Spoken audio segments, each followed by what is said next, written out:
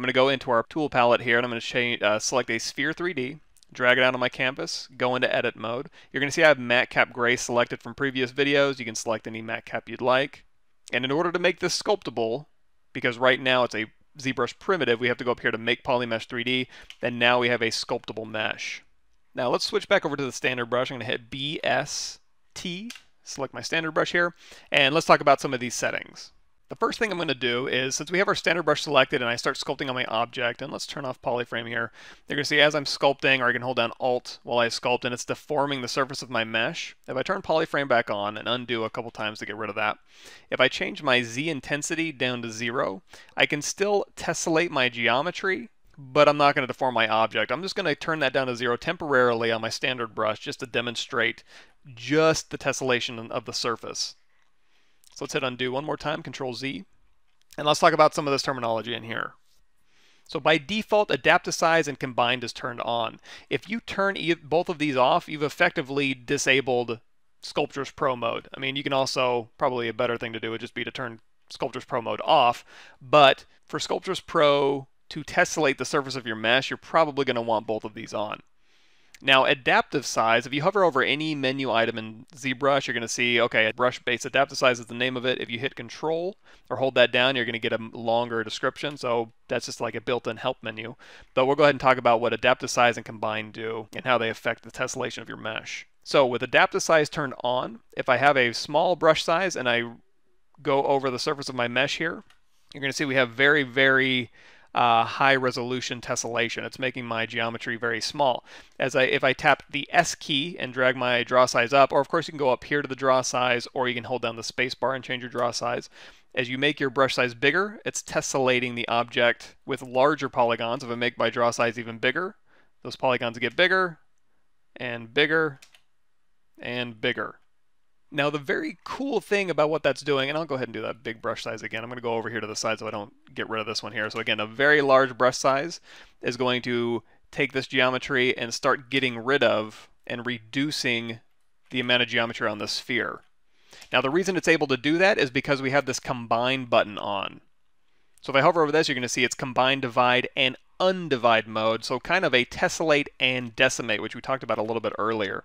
So with combined on, we're able to not only add polygons by changing my brush size, we're also able to subtract polygons by changing my brush size. So for example, if I have a small brush size over here, and I go ahead and subdivide this entire area here, and I make my brush size larger, if I go over this, you're going to see it's removing polygons as needed because I have combine turned on. If I ever turn that combined off, it's only going to subdivide the geometry, but it's never going to get rid of geometry. So if I make my brush size larger in here, it's just going to leave it alone. Now if I go out here, you'll see it'll start tessellating this because these geometry, the size of these polygons out here, or the size of these original polygons, are larger than the threshold that's being allowed by this subdivide size. We'll get to that in a second. Probably a better example is if we go over here to the snake hook, and then we have adaptive size with combine turned on, and we drag out a tentacle right here, you're going to see as the tentacle gets smaller, it's actually removing geometry. So as I drag this out,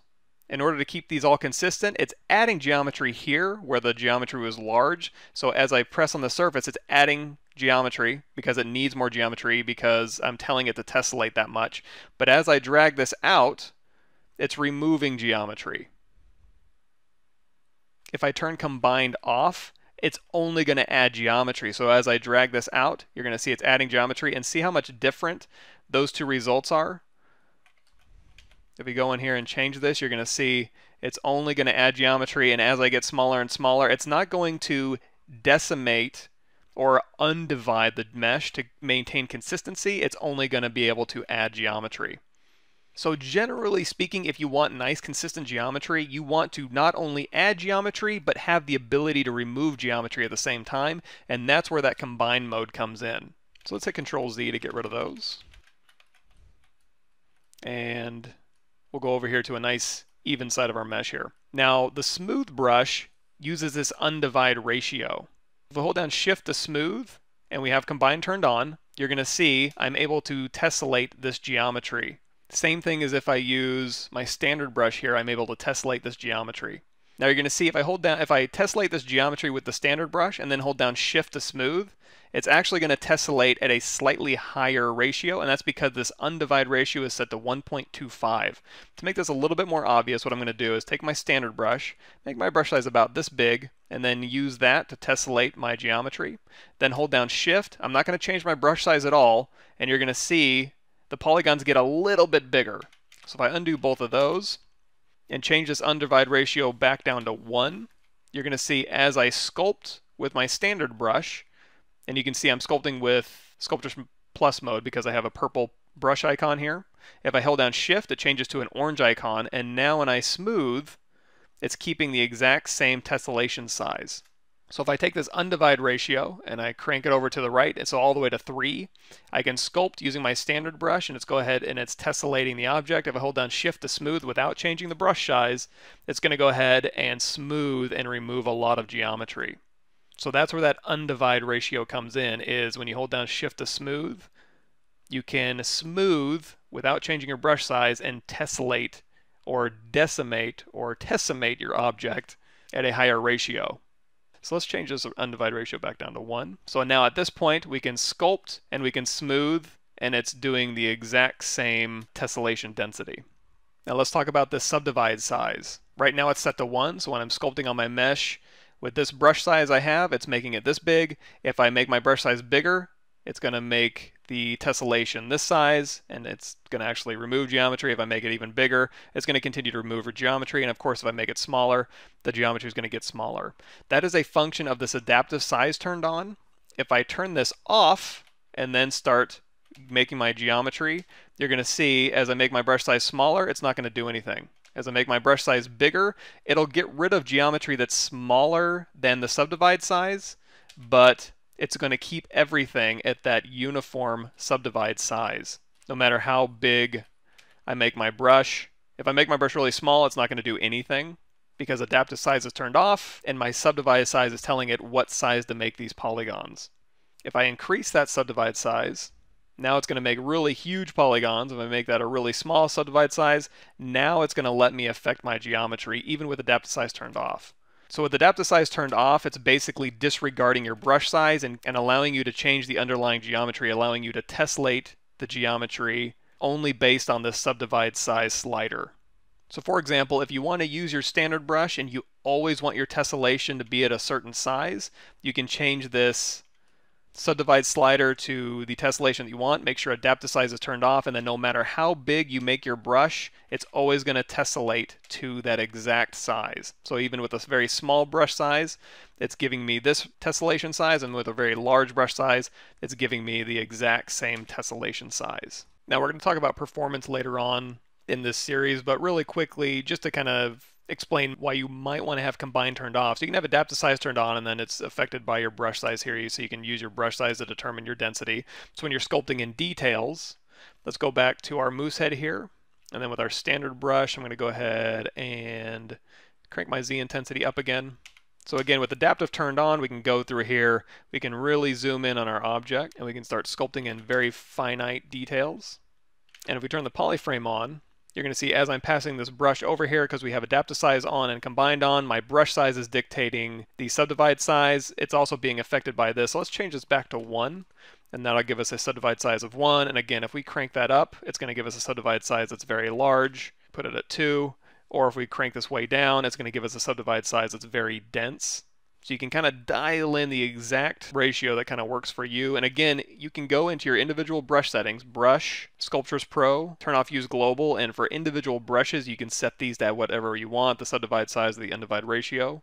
So you can be very, very specific based on your brushes. But if you want it to be a global setting, changing this is going to do the trick. But we'll go ahead and set this back to 1, and our undivided ratio is also set to 1. So as we sculpt and as we smooth, it's going to give us the exact same tessellation density here. So again, the brush size is dictating the tessellation density, and since we have combine turned on, not only is it, if we go ahead and make this very, very dense here, so let's say we have a lot of geometry in here and not very much geometry in here, and then we go to kind of a middle one. So this is going to add geometry here, but then as we cross over this, it's going to take away geometry here. It's able to do that because we have combine turned on, And because it's doing two complex operations at once, you may notice on high resolution meshes, it's going to slow down your performance a little bit. So in this instance, you may want to turn combined off, which is going to allow you to add geometry as needed, but it won't ever take away geometry. So if you know you're only going to be sculpting details in your mesh, you can have combine turned off and it will increase the performance of your brush strokes. There's other ways around this performance stuff. Again, we're going to get into that later, but I just wanted to bring that up while we're talking about adaptive size and the combine options.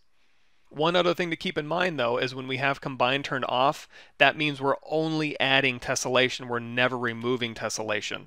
So again, if we undo back here, and we've got high density, medium density, and low density, with combine turned on, we're able to subdivide geometry where it's low, maintain geometry where it's the same, and then remove geometry where it's too dense, all in one stroke.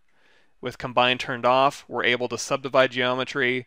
It's going to maintain the same geometry in this area because it's the same as what it would end up tessellating to anyway. But when we get to here, it's not going to do anything to this. It's not going to remove geometry because combined is turned off, so it's not going to decimate while it's going over here. So just keep in mind with combine turned off, and you've got adaptive size turned on, so when you make really small brush sizes, you're adding more geometry. You're only adding geometry. You're never removing geometry, so very quickly you could end up with very, very dense poly counts. So up here you can see your point count. With combine turned off, you could end up with very quickly a very dense mesh. So just something to kind of keep in mind and balance while you're using these brush options.